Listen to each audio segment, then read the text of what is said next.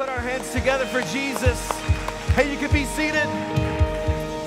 So glad to be in the house of God with you. Want to also welcome those of you who are joining us online.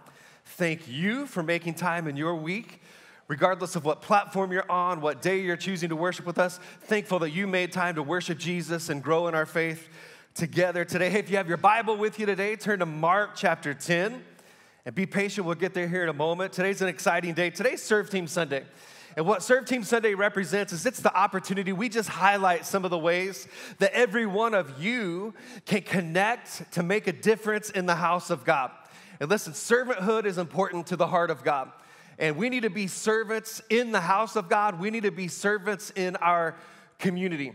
But Serve Team Sunday is all about us highlighting opportunities and ways that we want to invite you to become a significant part, an important part of what God is doing in the house of God. So today's Serve Team Sunday, I'm going to preach to you about Serve to Succeed. I'm going to tie it into our existing sermon series, which is This Means War. Because one of the key ways that you can win spiritual battles in your life, in your marriage, in your relationships is by adopting the posture of servanthood. That there are so many times in so many ways that when we stump our toe, when we lose a battle, it's because we've lost sight of the call and the command to serve. And we've bought into the lie that our life is about ourselves. We've become consumed with our own ideas or our own preferences or the way that others maybe around us can serve us. And I'm telling you, when we do that, when we are selfish, we are most like the enemy. When we are serving sacrificially in the house of God, in the community, in your marriage, in your family, in your home, you are most like Christ. So we're gonna talk about this today. We're gonna unpack it. And I hope and I pray and I believe that if you'll grab a hold of this in a new way, in a fresh way, it'll change every area of your life. Every area of your life. We are not just trying to get people into positions of servanthood in the church. If you will adopt the attitude and the posture of a servant, watch how it'll change your friendships. Watch how it'll change your workplace. Watch how it'll change your marriage. Watch how it'll change the atmosphere of your home and your family. Because when we serve, it invites the Spirit and the presence of God. So this means war. Matthew chapter 16 has been a key verse for this whole series. A key passage for us, and it's the passage where Jesus is coming to his disciples, and he's saying, "Who do men say that I am?" And it's the most important question that you and I will ever answer. The answer that we give to this question resonates for all of eternity. It determines your eternity. And so he said, who do people say that I am? And they said, some say John the Baptist, others say Elijah, others say Jeremiah or one of the prophets. And he said, but who do you say that I am? And Simon Peter replied, and he said, "You are the Christ, the Son of the living God." Jesus answered him, "Blessed are you, Simon Bar-Jonah, for flesh and blood has not revealed this to you, but my Father who is in heaven." And he says, "I tell you, you are Peter." He renames him. And he says, "On this rock I will build my church." The rock was not Peter because Peter was up one day and down the next. The rock was the revelation of who Jesus was. And he said, on this rock, the revelation of who I really am, that I'm not just some religious figure, that I'm the Christ, I'm the Messiah, I'm the one that's come to save the world and rescue the world from their sins and deliver them back into a place of relationship that transcends religion. That's who I am. And he said, on this rock I will build my church. And he goes on and he says, and the gates of hell shall not prevail against it. What? The church. And so here's what we've been drawing out of this is that the church was intended, it was right from the start. This is the first time that Jesus uses this word church, and he says, the gates of hell shall not prevail against my church. You and I, those called together in the name of Jesus to represent the gospel, to preach the good news of Jesus Christ, he says the gates of hell will not prevail against you. And here's what we understand is that gates, I've never seen gates chasing anyone down. Gates are static. Gates are positional. Gates are established to keep people behind or to keep people out. And he said, the gates of hell shall not prevail against the church. Here's the point. The church was always intended to be an active force of good in our community. We were never intended, and here's what I've been drawing out for us is that the church has lost its way in a sense.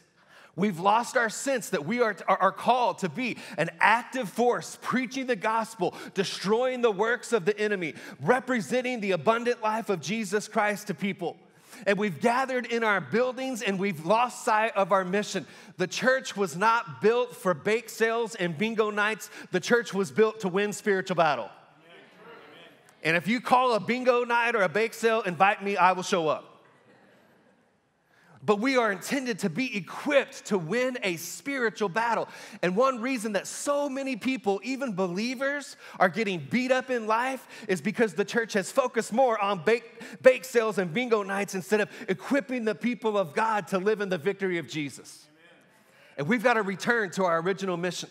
Right from the start, Jesus said, I will build my church and the gates of hell will not prevail against it. I'm telling you, everything that plagues our community, every scheme, every trap of division, every place where there's poverty, every place where there's darkness, the people of God who are called by the name of Jesus Christ were intended to be deputized to go into those places and bring about the light of Jesus in a way that causes a shift, that causes a change, that causes the victory of Christ to begin to be seen, to begin to be felt, that brings hope, that brings healing, that brings a comfort to hurting people. That's who we're called to be.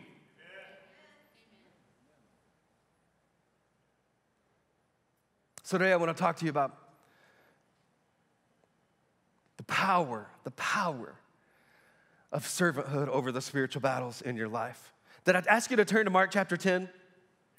If I didn't, turn to Mark chapter 10, and this is an encouraging message. I love that the Bible doesn't shy away from the weak moments that people had. And this is one of the weakest moments that anyone ever had, I believe. And you'll see here in a moment what I mean. And it's encouraging to me because how many of you know every now and then I still blow it, and so I could be encouraged by reading and understanding that even people that walked with Jesus in the flesh had some bad moments, had some unfortunate things that they thought or said, even as they walked with Jesus. And Mark chapter 10, we see what's titled in my Bible, it says the request of James and John. And in verse 35, let's read it together. It says, then James and John, the sons of Zebedee, came to him and they said, teacher, we want you to do whatever we ask. In verse 36, it says, Jesus said, what do you want me to do for you? And they replied, let one of us sit at your right and the other at your left in your glory. And Jesus responded, verse 38, he said, you do not know what you're asking. Can you drink the cup I drink or be baptized with the baptism that I'm about to be baptized with? And they said, we can. And Jesus said to them, well, you will drink the cup that I drink and be baptized with the baptism I am baptized with, but to sit at my right or my left is not for me to grant. These places belong to those for whom they have been prepared. And reading on, it says, when the 10 heard about this, the other disciples, it said they became indignant with James and John. It was like, did you hear what James and John did? Did you hear what they had the nerve to go to the Lord and ask him about? And reading on, it says, Jesus called them together. Jesus knew what was going on, that they were kind of like upset with James and John, that they would have the nerve to come to Jesus and say, would you give us two the most prominent places of position in the heavenly places when you set up your kingdom? And it said, Jesus called them over and he said, you know that those who are regarded as rulers of the Gentiles lord it over them, and their high officials exercise authority over them. So he's making a contrasting statement. He's saying in the world, people that have leadership use it for their own advantage, and they take advantage of other people because of their positions of leadership. That's what he's saying. But watch what he says. Verse 43, he says, not so with you.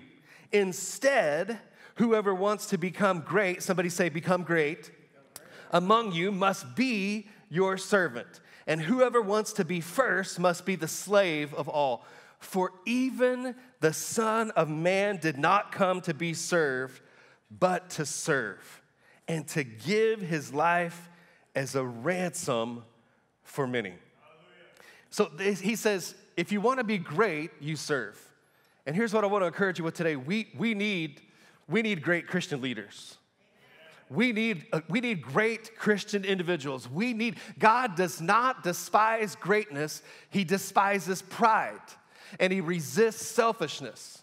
but he's making a statement here that actually is creating an opportunity. He's giving us the recipe for how to be great and how to be great in a way that God can endorse and bless. And he says, the greatest among you must be a servant. And I'm just telling you, we need great Christians. We need Christians. We need politicians who are Christians who will rise up and stand up and protect liberties and protect freedoms. We need a young people, a young generation of great young Christian leaders who will be influencers and culture shapers and won't just go with the flow, but will begin to stand up for Jesus and will begin to speak up and begin to go to the places that God's called you to go. We need great Christians in our society, in our culture. And he's given you the recipe for how to be great. He said, if you want to be great, adopt the attitude of a servant. In any area of your life, in your workplace, you want to be great, go and serve. In your marriage, in your family, in your church, in your community, if you want to be great, serve. God does not despise greatness. He resists pride and selfishness. The pathway to greatness that God can endorse is paved with servanthood. And so today's Serve Team Sunday, we're encouraging you to serve. And I'm preaching a message that transcends the opportunities to serve on Wednesdays or Sundays or during the week here at the church, because this is not just something that we do, this is who we're called to be. And listen, the church has not done anyone any favors by muting the call to serve from the call to discipleship. Churches that fail to emphasize servanthood will fail to make disciples. Because you cannot follow Jesus if you're not going to serve. And we've been worried about seeker friendliness, and we've been worried about not challenging people, and I'm telling you, we need to challenge people to discipleship. And we have not done marriages any favors by not challenging men to be servants. We have not done families any favors by not challenging people to serve. We haven't done our nation and our culture any favors by not challenging our young people to not just come and be consumers of Christianity, but to find a way to give their life away. We have got to restore and revitalize the message and the power and the importance and the priority of servanthood. Churches that fail to emphasize servanthood will fail to make disciples. Because it said right here, Jesus said, I did not come to be served, but to serve and to give my life away as a ransom for many. Philippians 2 verse 5 says this, in your relationships with one another, have the same mindset as Christ Jesus.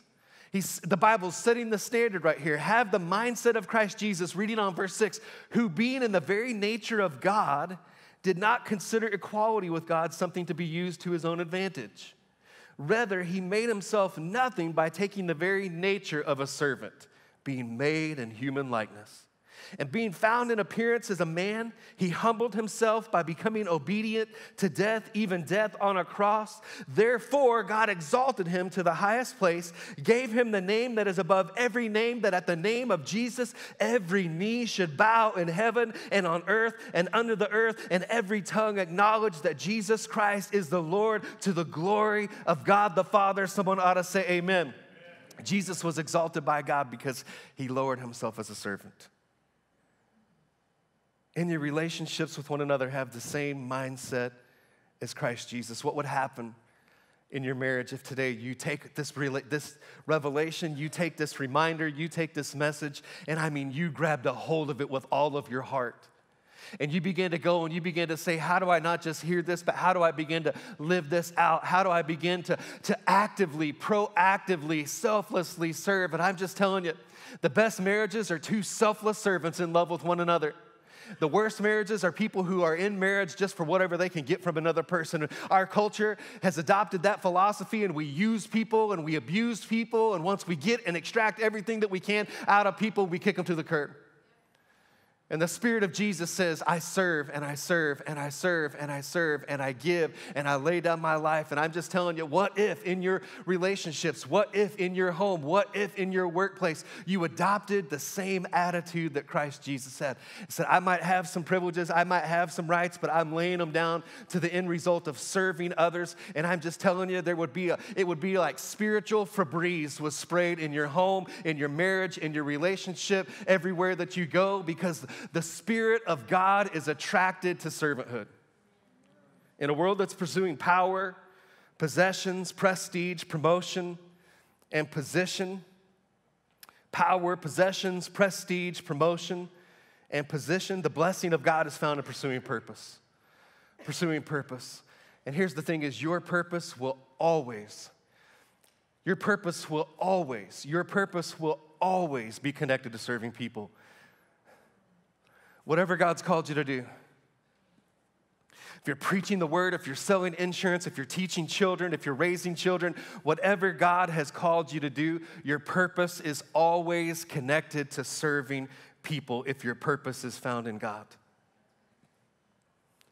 We got to be about making disciples who serve. I'm just telling you, our culture is not going to change unless we begin to serve our culture, our homes, our marriages, all those places that are important to God and thus should matter to us. They will not shift or change unless we begin to once again challenge and call and convict and emphasize you are called to servanthood. The church would do better to stop recruiting volunteers and begin to develop servants. And maybe the reason we don't have enough people to help the kids and to do the media things and to serve the coffee and we're always needing is because we've settled for recruiting volunteers instead of imparting the spirit of servanthood and the call to discipleship. We would do better to begin to emphasize the call to give your life away. To realize that you didn't get saved just for your own self. You got saved to serve others, and you got saved to now stand in the place, and you got saved to lay your own life down so that now someone can, on the back of your servanthood and on the back of your testimony, someone else can find Christ and find God and find forgiveness and find hope and find healing and find restoration. We didn't just get saved for ourselves. We got to break our holy huddle and we got to begin to serve others in the name of Jesus. It's the only thing that's going to lead to revival in Lawrence, Kansas, and revival in the United States of America if the people of God begin to once again embrace the call to discipleship that calls and compels us to serve. I said it before, but it bears repeating. The church would do better to stop recruiting volunteers and begin to develop servants. There's something that shifts. There's something that happens when we begin to shift from volunteer to servant. From volunteer to servant. I want to contrast some of these things. Number one is it takes you from task to team.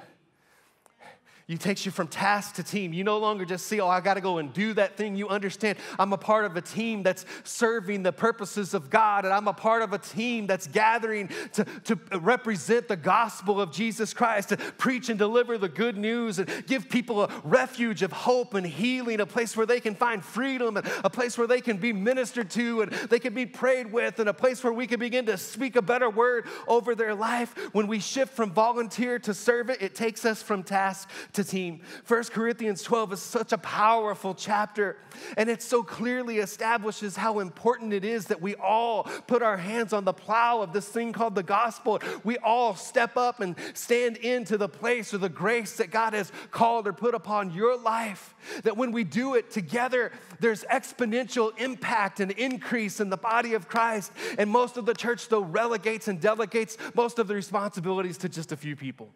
But watch what it says, verse 12, 1 Corinthians chapter 12. For just as the body is one and has many members, and all the members of the body, though many, are one body, so it is with Christ. For we in one spirit were all baptized into one body. Somebody say one body. Jews, Greeks, slaves, free, we were all made to drink of one spirit. Say one spirit. For the body does not consist of one member, but of many. And if the foot should say, because maybe some of you are hearing this or say, well, this is good for that person or that person, I'm telling you, this message is for you. We need you to step in. We need you to begin to do your part and to say, what can I do to be a part of furthering the gospel in our community and in our city? It says, if the foot should say, because I am not a hand, I do not belong to the body, that would not make it any less a part of the body. And if the ear should say, because I'm not an eye, I don't belong to the body, that would not make it any less part of the body.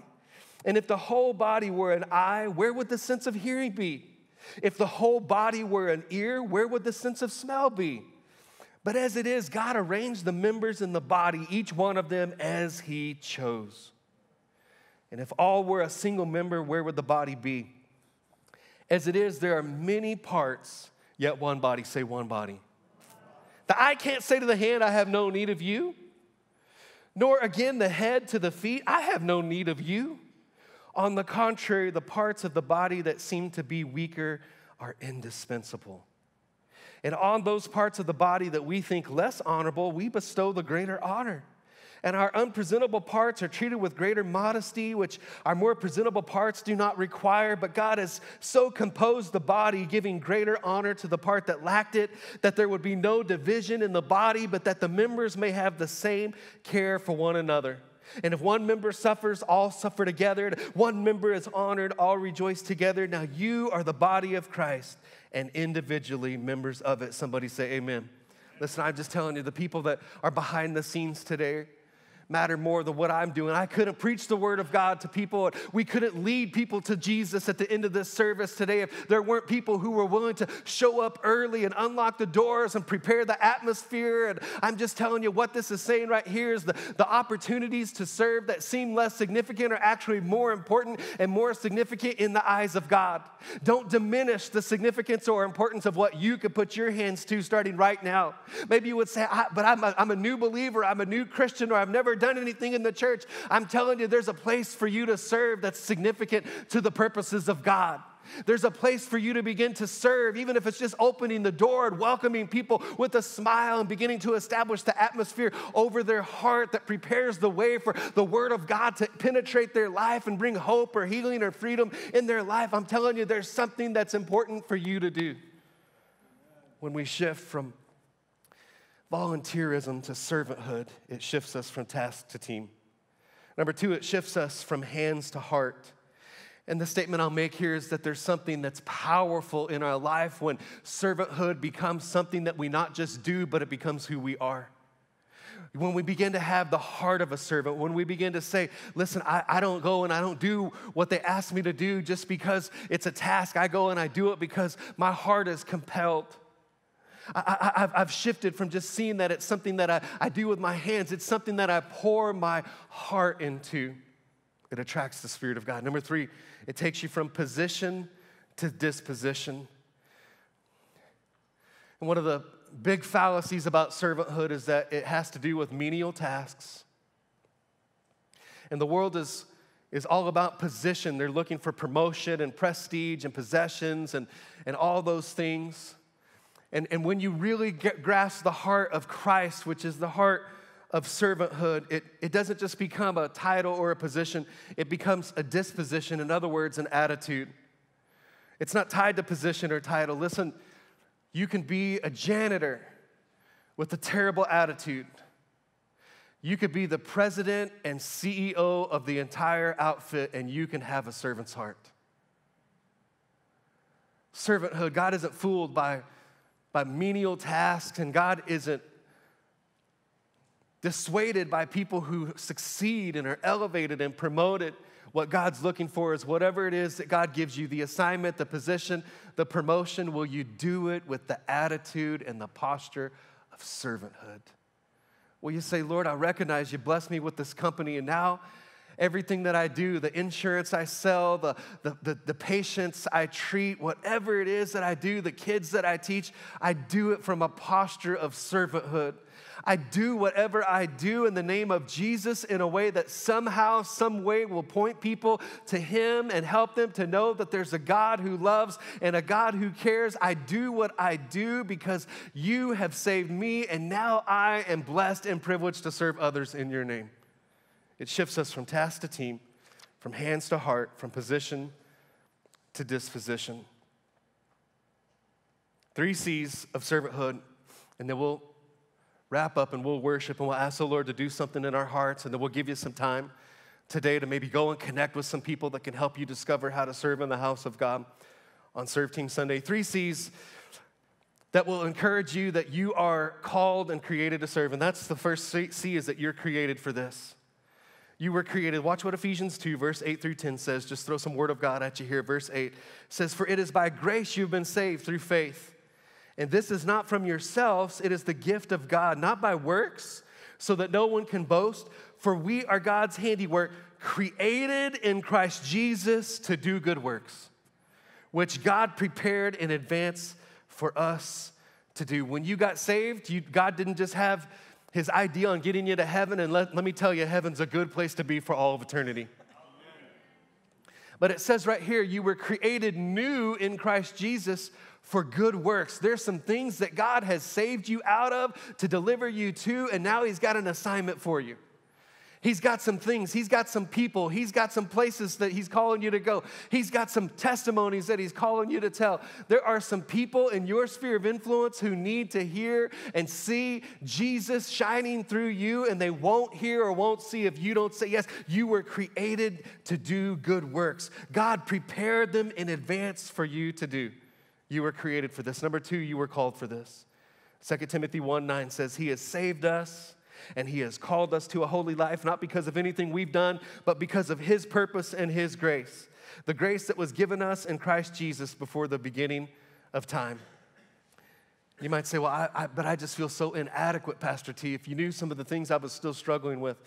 I'm just telling you, if you would commit in the midst of your own inadequacies and struggles to begin to just serve the purposes of God that you were created for and called to, just watch when you look up 6 months, 9 months, 12 months, 18 months from now after consistently saying yes to serve the purposes of God, just watch how serving others positions and postures you to begin to grow in spiritual maturity, to begin to win some of the battles that maybe you've been losing previously, to begin to gather. When you begin to serve in the house of God, you begin to connect with the people of God, and you begin to become a part of something that's more significant and greater than your own self, and it begins to connect you to new places that God wants to deliver you to.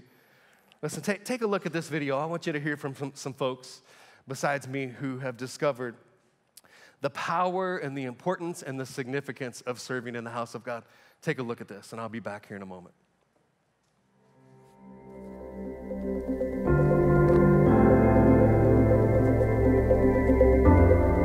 When I came to Rev City, I just had a longing to be a part of a church family and to just be around a lot of other believers and to just get to know the people that I was worshiping with every Sunday. Like, it just helps me feel more at home when I'm invested and a part of it and helping to make it happen, I guess, and having a part in that. Getting to serve, being allowed to serve is just, it's fun. You get to serve around great people that are fun to be around, you know, while serving our God.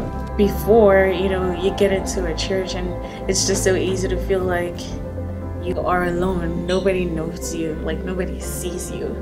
But serving puts you into a smaller community where you can connect with other people. I just feel like God has gifted us all with different talents and different skills, and it's very important to share that with other people. I started doing the seat backs and making sure all the papers were available and in order and kind of all uniform. But there's always opportunities to just grow in faith and grow in relationship, and that's been one of the best blessings of it, I think.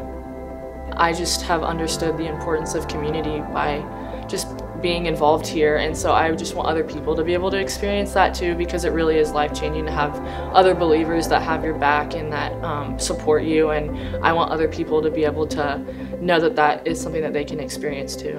If you don't know what you're good at, they will find a spot for you.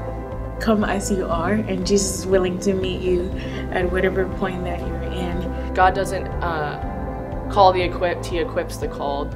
And so when you just take that step of obedience, if you feel like God's calling you to serve in some capacity, or you just want to get involved, God's gonna grow you and equip you. Like, okay, God, thank you for letting me serve in your house. This is where I can serve now, and if you have something for me in the future, I'll take that step and follow with wherever you want me to go. And so he'll lead, and just be faithful to follow. I think one way to have a better relationship with Jesus is just to serve other people. Because there's a scripture that says, he who waters will himself be watered. Rev City is just a huge family, and everyone really does support each other, and I just have gotten to know so many people through just being involved with different things. It's been amazing to be a part of, just to be able to pray over them and just see them then step into those roles and pray for other people. It's like we're around each other a lot, but we get together and serve, and we have a lot of fun doing it. A lot of fun doing it. So. Everybody said so.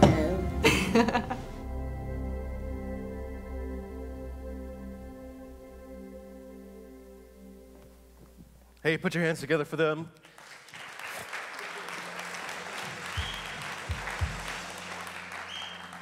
Hey, stand to your feet. Let's prepare to respond to the Lord. The last C that I have for you is that we're compelled to do this. You know, when Paul would introduce himself, the man who wrote about a third of the New Testament, he would write and he would say, Paul, a bondservant of the Lord Jesus Christ. And that's language that we don't really understand, but here's what a bondservant was. A bondservant was someone who didn't have to serve but was willing to serve. A bondservant was someone who was legally set free but chose by their own will to say, I am going to stay and serve in response to the generosity of my master. So when Paul would write that, he was not just writing just some kind of a just religious sounding title. He was saying, I'm a bondservant.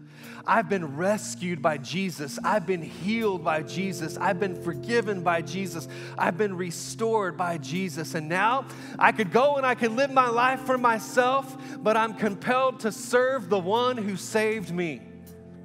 I'm a bondservant. I don't have to do this. I get to do this.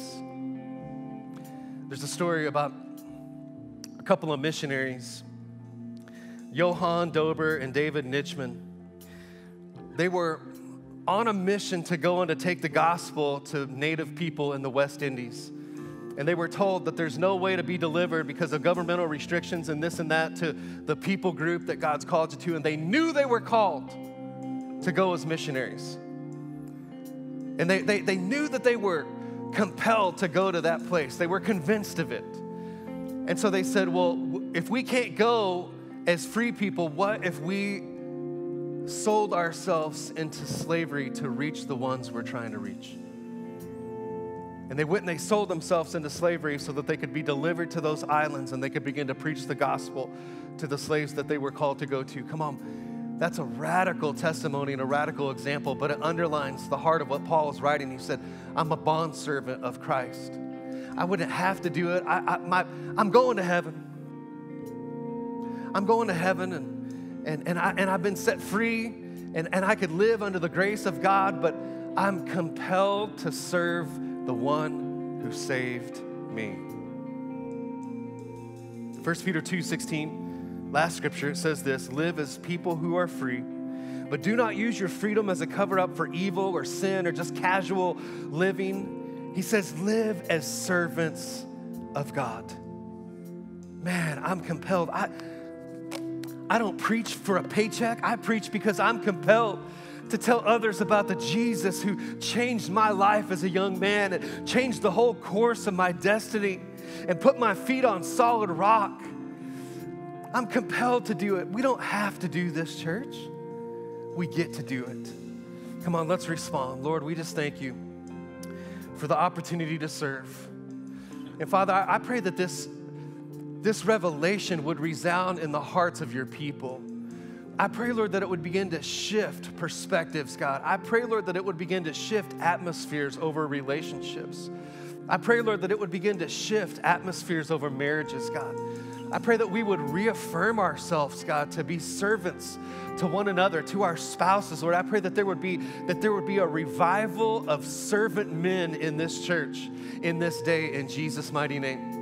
I pray, Lord, that there would be young people who would not just be consumers of Christianity, but they would step up and they would say, I am going to discover and pursue and chase after and run after the purposes of God for my life, and I am going to serve whatever it is that God calls me and graces me and allows me and connects me to do in life. I'm going to do it with the attitude that Christ had. I'm going to serve others in the name of Jesus. I'm going to reach others in the name of Jesus. I'm going to point people to the God who loved me and saved me and forgave me, that now I'm compelled to serve. And Lord, I just pray, God, that the culture of Rev City Church would be a culture of discipleship. Lord, that we would not fall into the trap of just being church attenders, God, but we would recognize we're called to be disciples. We're called to be Christ followers. And we can't follow Christ if we're not willing to serve others. And I pray, God, that you would burn this on the hearts of every person today in Jesus' mighty name. In Jesus' mighty name. We're going to worship, but before we do, I want to give you the opportunity to come home to Jesus. If you're here and you're far from him, and maybe you once knew him, you loved him, you were raised in the Christian church, but you've drifted from God, or you made some bad choices or some poor decisions and you're far from God today, you're what the Bible would describe as a prodigal son or daughter. Or maybe you've never put your faith in Jesus. You've never confessed your need for a Savior. You've never received what it feels like to have all the weight of guilt and sin and shame that the enemy tries to saddle us with, because all of us, each of us, the Bible says, has sinned and fallen short of the glory of God. And if that's you, you're a prodigal son or daughter, or you've never put your faith in Jesus and never received his forgiveness, which is a free gift that you can't earn, you receive it by faith.